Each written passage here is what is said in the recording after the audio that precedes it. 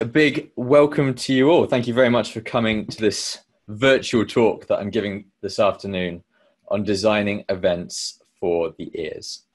Now, just to start off with a little bit of housekeeping, please make sure that you have your volume on so that you can hear what I'm saying. There will be sound effects coming through your computer throughout this talk. And also to bear in mind that this presentation is mainly geared for when the world gets back to normal, for when we're back out in the real world and experiencing life in its fullest. I'm going to start off with a story today. This one is from North Hargreaves and McKendrick. And I want you to ask, what can this do for my brand? There's a case study where they set up in a supermarket two identical displays full of French wine and German wine. And what they did is on alternative days, they played French and German music. So one day you heard this, and the next day you heard this, some German music. What happened when the French music was playing was French wine outsold German wine by 5 bottles to 1. However, when German music was playing, the German wine outsold the French wine by 2 bottles to 1. How does this happen? Why does this happen? And how can you use this in your events is what we're going to be discussing over the next 30 minutes. Because sound does an amazing thing. Sound affects you. And we as human beings have 4 main ways of communicating: writing, reading, speaking, and listening. On the slide that I've presented here, they're shown as equals. However, in society, we don't think they're treated as equals. We think it's something more like this. If a child leaves school unable to read or write, then something's gone very, very badly wrong with the system. But how many people do you know are completely incapable of listening? I have to admit, this is something that several ex-girlfriends have accused me of on several occasions. A complete inability to listen, to take in information. And the sound around us, the sound that your delegates experience when they go to your events, affects people. It affects them in 3 very powerful ways. It affects their happiness, it affects their effectiveness, and it affects their well-being. And we've developed a very weird relationship with sound. When we go to a restaurant designed to deal in glass, you're coughing with sound all around you, and you're unable to have a conversation with a person sitting in front of you. You board an airplane. Your seatbelt must be fastened whenever the seatbelt lights are illuminated. Please note how to fasten your seatbelt. The thing that cost $40 million to release. It's a very perverse relationship with sound we've developed, and it drives us all absolutely mad. And it means in the normal world where this is accidental and unpleasant nature to sound.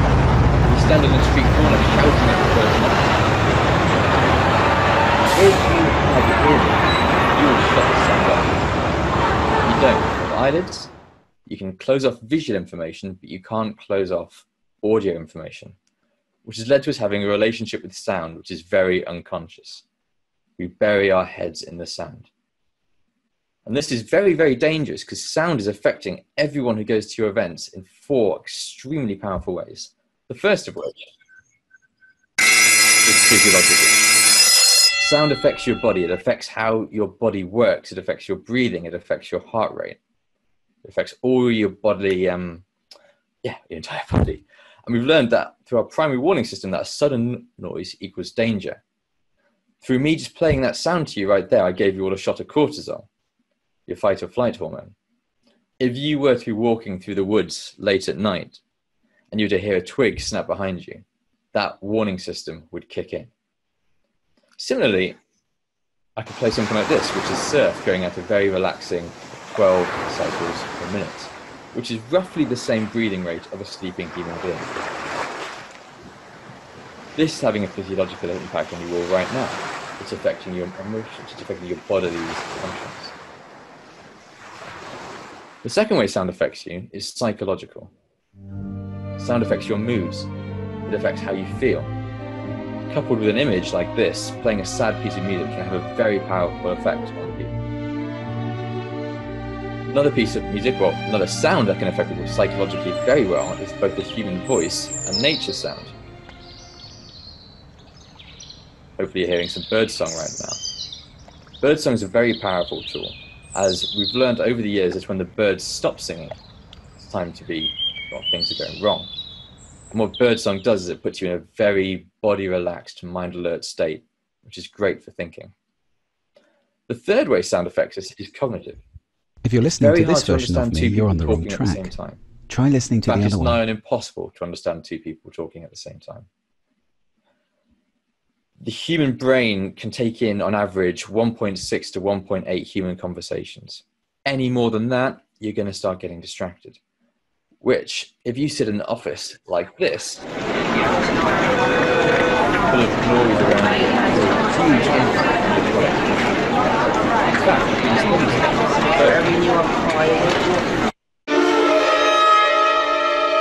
open plan offices can decrease productivity by up to 66%. That was a study made by Banbury and Berry in 1998. The final way that sound affects you is behaviorally. Have a listen to this piece of music and imagine it's someone driving in a car. Chances are the person driving to this piece of music aren't going to be driving at a steady 28 miles an hour. That's because sound affects how we behave. It affects our bodily rhythms. If I was to play this,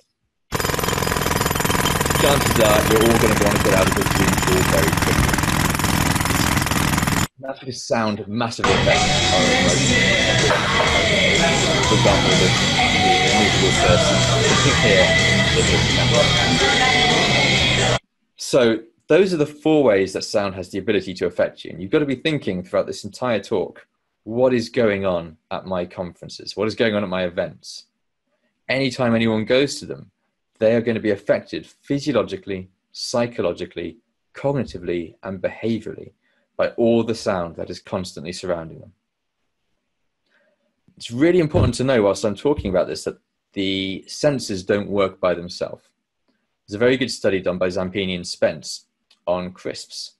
And that was that they boosted they put people with headphones on and boosted the frequency of the headphones at 5 kilohertz, which is the sort of frequency range where crisps get more crunchy. And what people reported back is they could taste a 15% difference in their mouth of it being more crunchy. Similar case study of how sound can affect a product or a brand is from Axe or Lynx, where there was a study done by Zampini and Spence, where, well, what happened is thanks to CFCs being banned, Lynx and Axe cans stopped making the normal sh sound and started making a more pathetic sound. And through that, they were inundated with complaints from people saying that the Lynx effect was no longer working.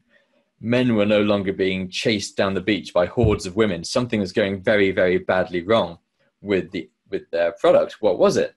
And it was a product sound. It had a weaker sound. And people associated it with the smell. Once they fixed the CFCs, the complaints stopped. Final little thing on how sound affects people. Studies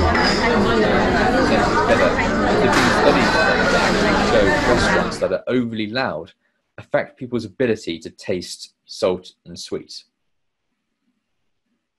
So if you have an extremely loud event or congress where people are being affected cognitively, chances are they're not going to be able to take in as much information as you'd want them to at that event. This is all really important because sound is the gateway to emotions. I mean, the gateway to the emotions are the senses. But what sound and smell are compared to sight and touch is they're non-conscious. And this is important to know because the decision process in brand adoption, engagement, and loyalty is actually 70% emotional. People buy based off emotions.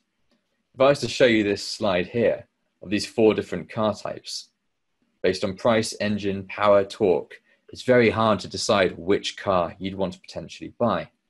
However, if I was to reveal the brands of these cars, chances are you would know immediately which car was the one for you. Again, this is us working in this a big emotional, non-conscious space with brand adoption. Think back to the last time you made a really, really big purchase. Did you have a need for it as you were on the way to the shops? Or was there a need that kicked in when you were in the shops and you rationalized the purchase afterwards? If it was something really big, chances are it was that case of, I want it, I need it now. And then afterwards you thought it through. It's like, yes, well, this was a perfectly valid decision. People buy, people engage with brands based on emotions. And a big issue with events and brands is that the eyes tend to have it. In fact, there's a study done on this of Fortune 500 companies that showed that 83% of their marketing budget was spent on what things looked like, not how they sounded. And we think there's a massive mismatch going on here. What I have here for you on this slide is the weighting of importance that people give to the senses versus the Fortune 500 spend. And we at the Sound Agency tend to think there's a bit of a gap here that can be exploited to make brands a lot better, to make events way more engaging, to really capitalize on how people experience the world and how they like to experience the world. Because this is what this is all about for me. This is about experience. Designing events so that they're an amazing experience, both visually and orally. And it's good to think, if you have a promise of a brand, you're promising something. Is it aligned with the experience?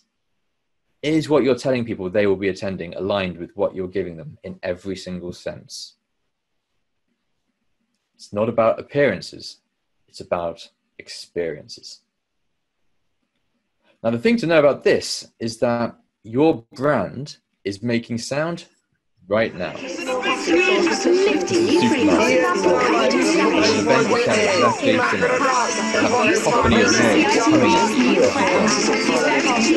Successful brands design with their ears. I'm now going to take you through a whole pile of case studies of different brands, of what they've done using different audio assets. And every single one of these, I want you to think, what could my experience be doing? What could my event be doing with these different types of sonic assets? How could they be making my event better? The first is a sonic logo. Everyone knows what a sonic logo is when I play one. If I was to play this, people tend to know the Intel sonic logo way better than they do what it actually visually looks like. Another great example of a sonic logo is this one, SNCF. Anyone who's ever taken a train around France will know this sound after every single announcement. But it's a brilliant way to engage with people with your brand. They may not be looking around, but they'll hear this audio cue and they'll know where they are. A good case study is Dave Gilmour recently sampled this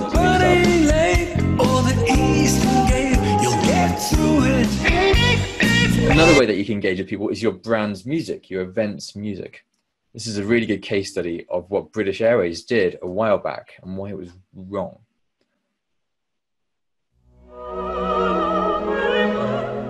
This is the Flower Duet. Everyone knows it. It's the British Airways music. Anyone who's ever flown with British Airways knows to hear this one. It's on their advertisements, it's on their flights, it's part of the brand. And what they did several years ago, which was a huge mistake, is they replaced it with this. We believe your holiday should start before you arrive. This is John. You're our guest.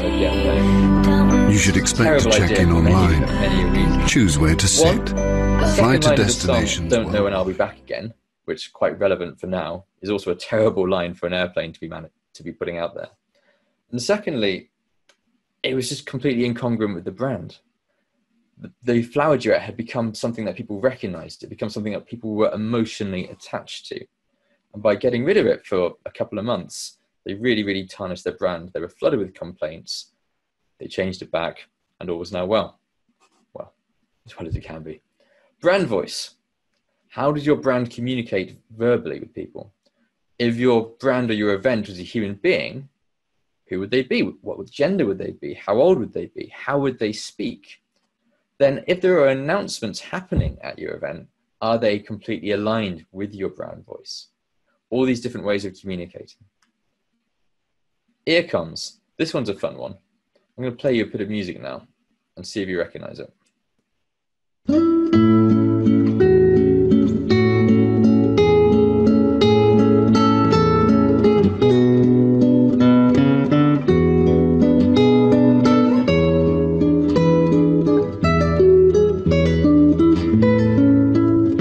There we are. It's actually the original Nokia ringtone. It's a piece of classical music. What they did is that when they were launching the first Nokia device, they had a whole pile of different pieces of music that they thought might be the default ringtone. And they chose that one because it's the only one out of copyright, so it was free. It became this,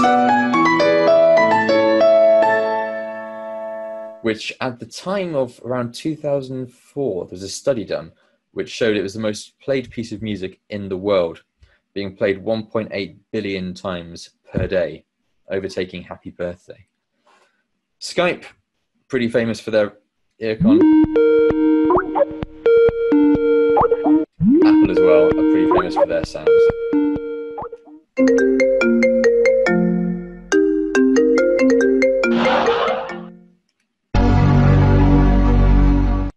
I'm going to talk to you very quickly, having discussed earcons and what they could be doing on your app to engage people with the brand about music and where the power of music comes from. Music is all about recognition and association. That's how it becomes so powerful. If you have an audio identity and people start associating it with your brand, that's a really, really powerful tool. And as I just showed with the British Airways example, once it's become lodged into people's brains, it becomes a huge selling part of the brand. A couple of examples of things that are exceedingly recognizable. That's the first chord of A Hard Day's Night. Everyone tends to get that. This is very famous as well. Jaws. You know it from 2 notes. Don't go in the water.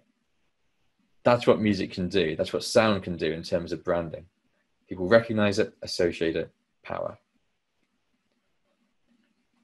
Podcasts are a fantastic way for anyone to reach out as well, especially if you're building an event or a brand. It's one of the easiest ways to reach out to an audience. And it's one of the most biggest growing businesses in the world right now. Advertising revenue, as you can see from this graph, is projected to go over $1 billion for the first time this year from podcasts. Now, with all these audio tools that I'm talking about, those 5 being the main 5 really, apart from soundscapes, which we'll get onto, it's really important to know that what you can't do is just start putting a load of sound into a noisy environment. One brand that knows this really well is Starbucks. You have a lot of noise going on, talking and then you just start playing music with audio branded content on top of that. All you're doing is putting icing on mud. It's not a cake. It's going to sound fairly atrocious and people are going to want to leave fairly quickly.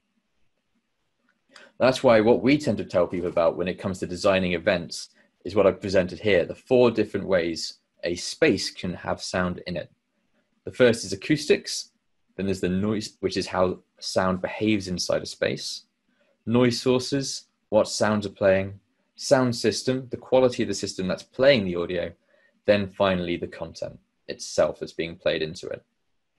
These are the 4 different components that you need to build up from the bottom to have a beautiful sounding event. With acoustics, I'm going to give you a couple of little numbers now that can really help for designing things. When sound hits the surface, it can do 3 things.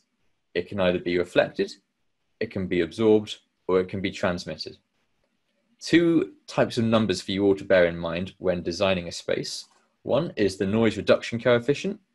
If it has an NRC of 0.9, that means 10% of sound is being reflected back.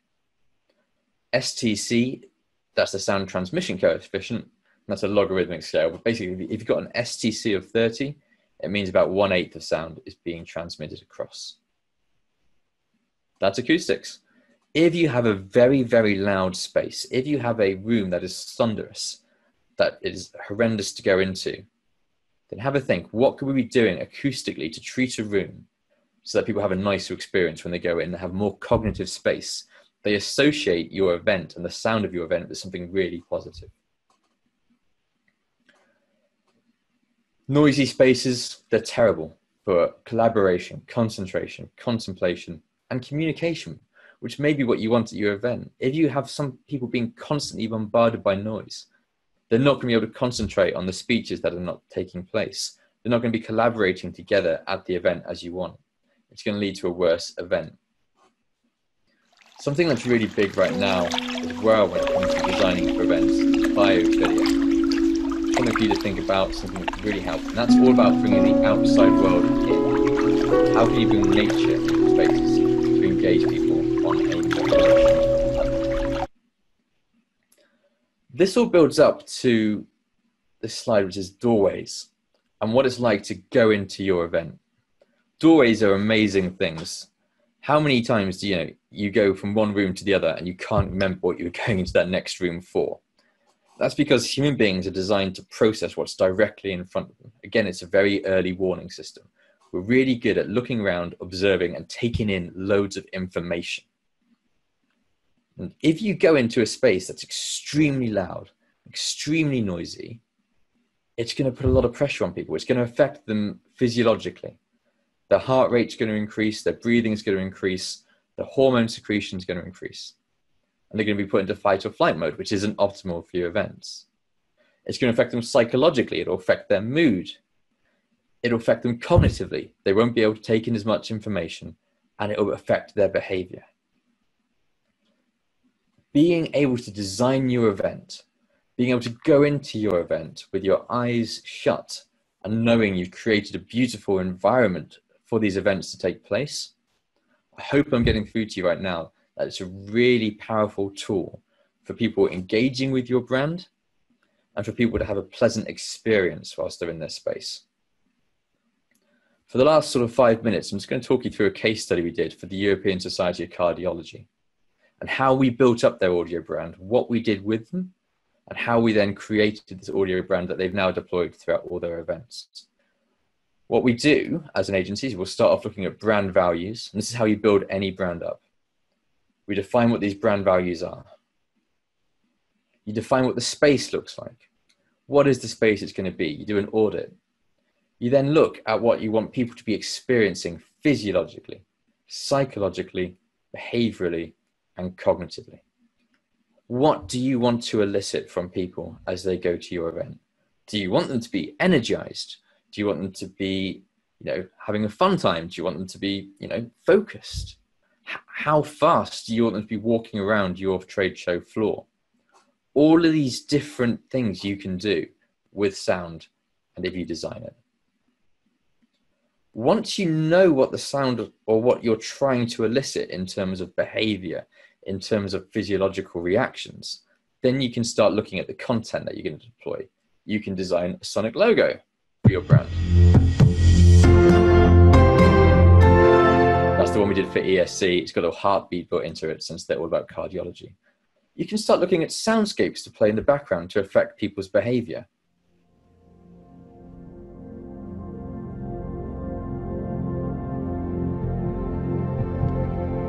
This example here is if you want people to relax, you want people to feel calm, reassured. We also do different soundscapes for different emotions. So you want people to connect better, have a connecting zone where people can connect. Nature soundscapes is another thing we did.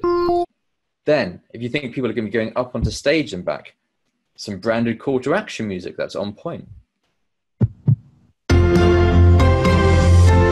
Letting them know that a speech is about to take place. Then something else that we did was also walk-on music. So as people were walking up onto the stage,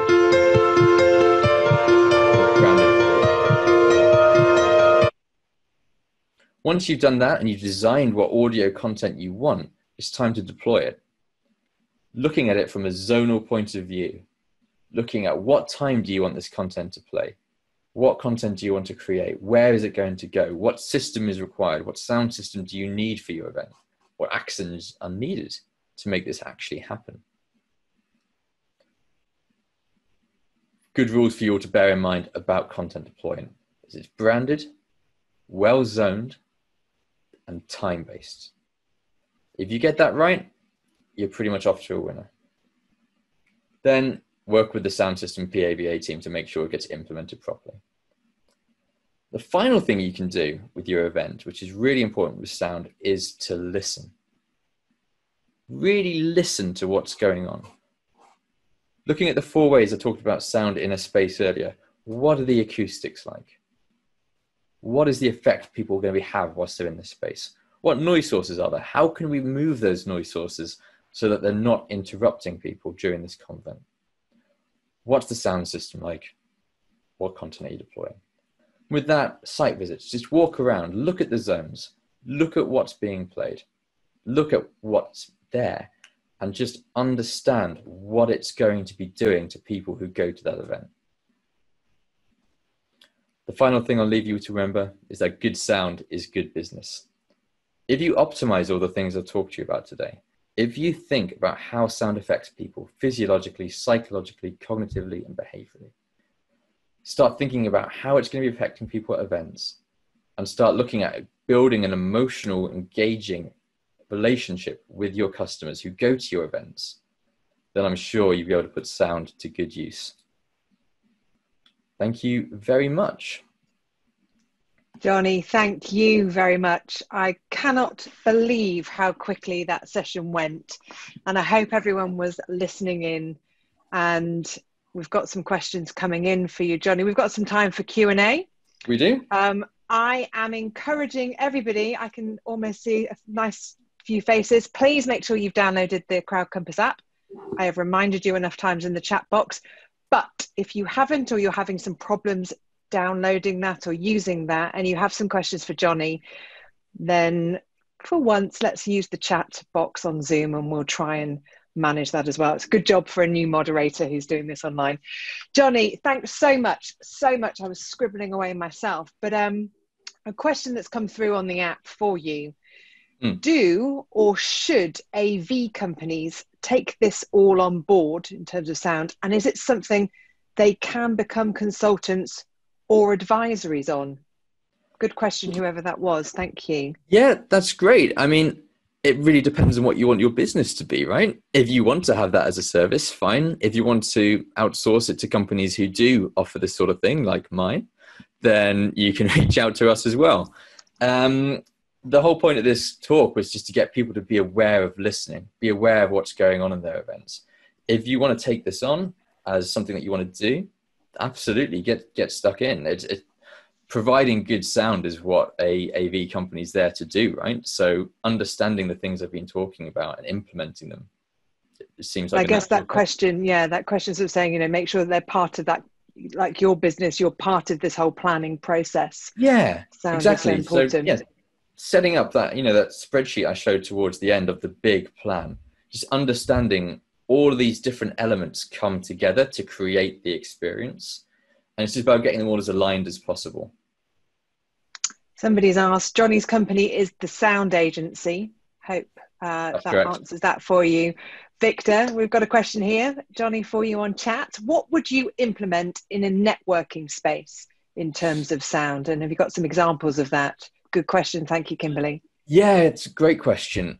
With networking, what you want to do in a space where people are going to be talking the entire time is to think, right, the action here is to get a space where it's easy for people to understand what's going on. So you want to be able to have massive amounts of cognitive ability with people who are there. So what's the best way to get people's minds to be as free as possible to focus on the person opposite them talking? So in that sort of space, you want to have as much sound absorption as possible going on really in the walls, so that if people are talking constantly around each other, it's not going to become overwhelming and overly loud in that space. In terms of background content, I'd really look at biophilia. So we're launching a new product called Mood Sonic, which is all about sound in offices, basically. So sound to help people focus and collaborate and talk. So using nature sound, as I said at the start, so bird song or water song, is really good for freeing up people's space to think. And avoiding, the best one really, if you do have any music playing, just avoid lyrics. Because when people start hearing lyrics, that's when that becomes an extra voice inside people's head. And then it becomes really, really hard to sort of talk and think. Start singing and going off in a complete another direction, which is not what you want when you want them focused on something. Some questions, they're all coming in now, which is great. Thank you. Keep them coming. We'll try and answer as many as we can. Does sound also work in virtual sessions, Jonny? You guys will have to tell me. You're the one who experienced this one. It depends what you're trying to do, I guess. Yes, I mean, in terms of having branded content before people turn up, I think that's a great idea.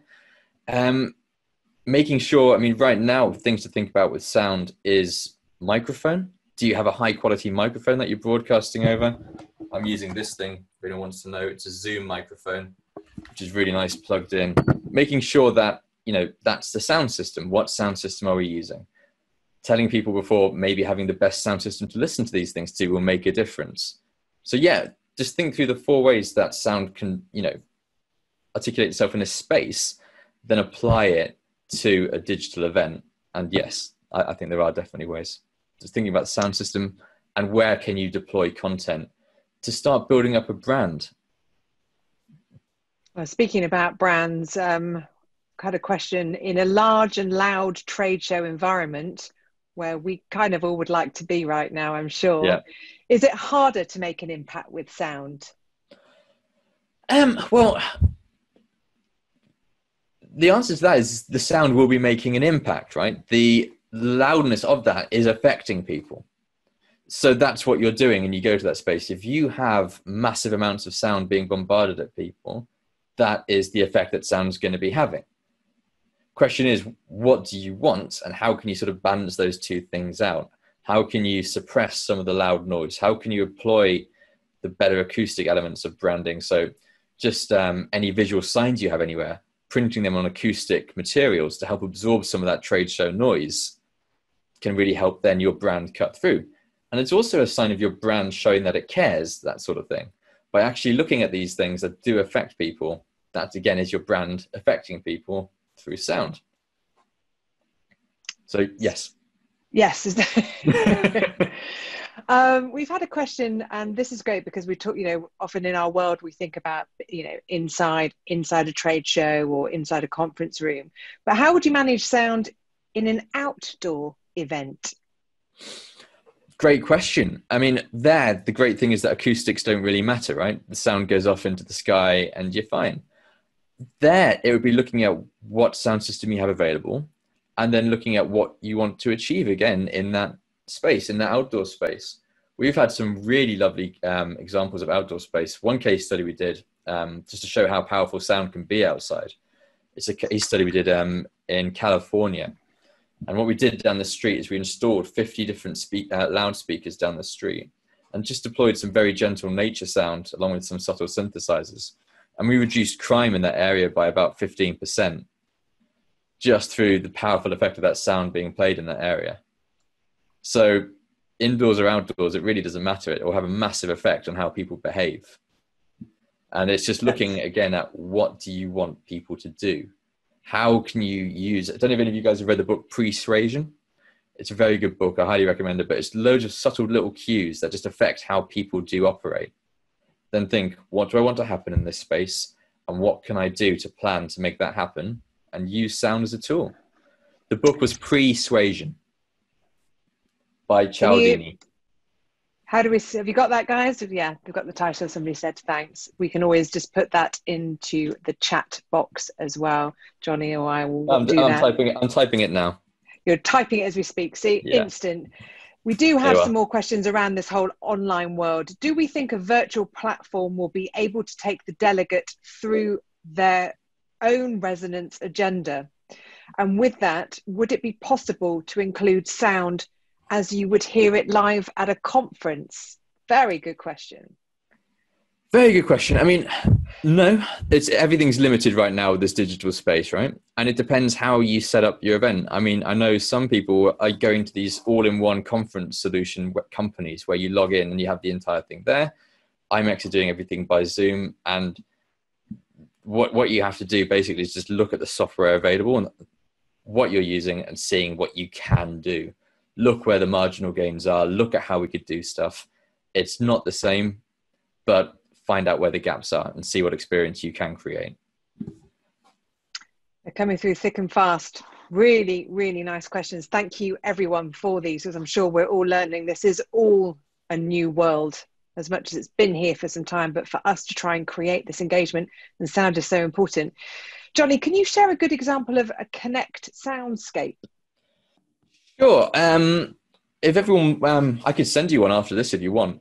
But yeah, that was just connecting, thinking about what people associate it with.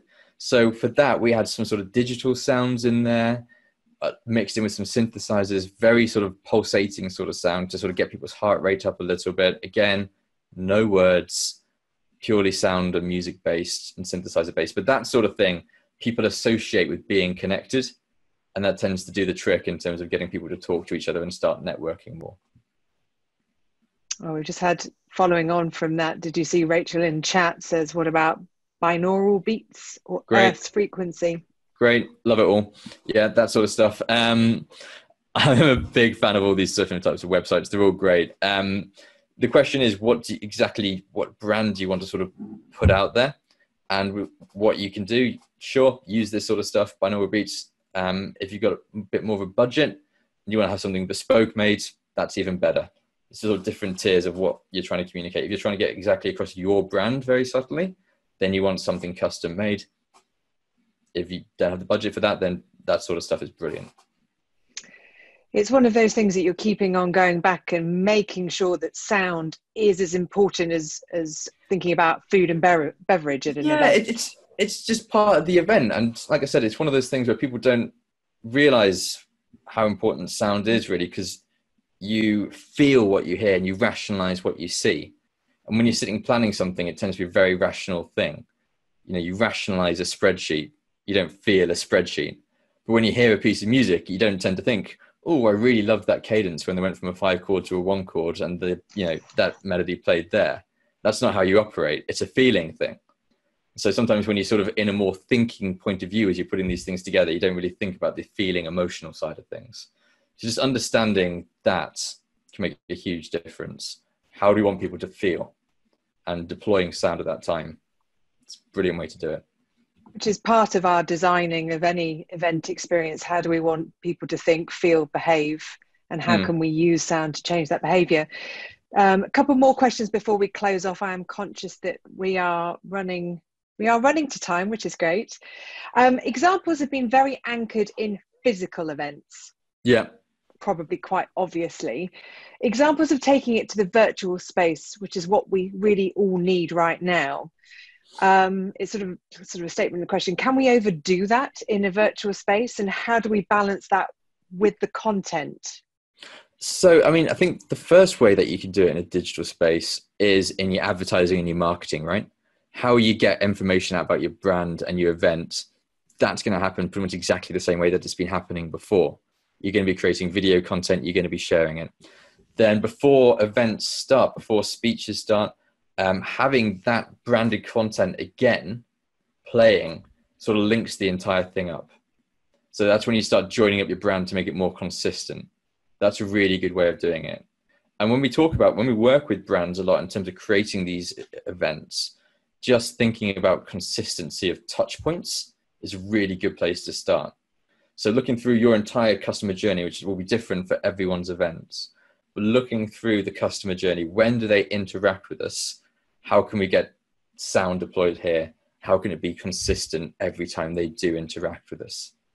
And it's the same process and thought process you would do with a space event as a digital event. And I can't say to anyone how you need to do it with your digital events, because I don't know how your digital events work. What you have to sort of do is a mini audit of how your digital event's going to work and looking what the right sound is. But I'm sort of trying to teach you the framework to use right now, which is customer journey. When are they going to be interacting with us as a brand? What can we deploy here? How can we use what I've talked about during this talk to make our event sound better and use sound at that time? So they ultimately, you're the perfect speaker. I was just about to say to you, if we don't remember anything, we're overloaded with content quite often in this online world. So are they those 3 things you'd want us to take away from this session and do, or what 3 things would you like us to take away from this session and do differently when it comes down to sound and thinking about this, both online and for on-site events? First thing I always like to tell people is just to listen more. Someone's just put something really good in the chat about, all this inside quieter time is going to make people think more about what they're getting in through their ears anyway. I've noticed it massively sitting in my garden in London. I'm on the flight path for Heathrow, and I can hear the birds most of the time, which is lovely as I'm sitting out there having a cup of tea. So just in your day-to-day life, just start thinking about how sound's affecting you, because it is constantly. Listen to the outside world. Make that part of what you register and know that's happening to your body. And then just start thinking, what can I be doing at my work, at my events? how can I be using this really powerful tool that not that many people realize is available to them? And how can I sort of exploit it and make it work for my business? So listen, understand that sound affects people, and do some sound because it's fun. This is not a straw poll. Well, this is a straw poll. I'd like people to put their hands up. Interesting that point from Rachel on the chat around this quieter time. Just a real quick show of hands, those on video. You don't have to be on video if you don't wish to, but how many people are actually, like Jonny is, really noticing different sounds since the world has become sort of quieter? Yeah, get some thumbs up here. It really has changed how we're all thinking about it, hasn't it? And so people, we're getting the majority of us all saying me, and that's making us so much more attuned. Yeah, all of us are feeling that way. It's having the space for it. You finally got, it's like, I saw this beautiful news article recently, not about sound, but about how egg consumption's gone up massively in the UK as people are now spending 10 to 15 minutes on making a breakfast as opposed to wolfing down some porridge. And we've got this sort of, it's a horrendous thing that's going on, but it's a chance to sort of check in with our bodies, with how we live, understand how they work and improve it. I'm going to give you guys one minute. If you have any other questions or you'd like to make a wee little statement before we finish the session. A good point here. We think nature's become more alive. Maybe we've just become more aware. I think we'd all agree here, big thumbs up, that we have become more aware because that sound is there. Somebody else is noting, I'm sure you're reading these too, but living in the house for 20 years. First time I noted what time the birds talk to each other. I know their timings now and I feel like I communicate with them. They start very early where I live. I don't know about anyone else. I'm noticing them about 4:20 in the flipping morning. Yeah, especially on bank holiday weekend mornings when they decide to be a bit louder. Especially on bank holiday weekends, yeah. Jonny, I think from everybody here, we'll give you a big thumbs up, a big thank you, a big virtual round of applause, this is how we do it. Jazz hands. It's jazz hands or a big thank you because we don't want to be too noisy. That was a super session. Everybody can connect in with Jonny on the app. You're linked into his profile. It's Jonny Round from the Sound Agency. Thank you all for joining us. Head back to the lobby and I look forward to seeing you in the Blue Room for another session this afternoon. Take care, everyone, and thanks again, guys. Jonny. Cheers. Thanks Bye-bye. so much.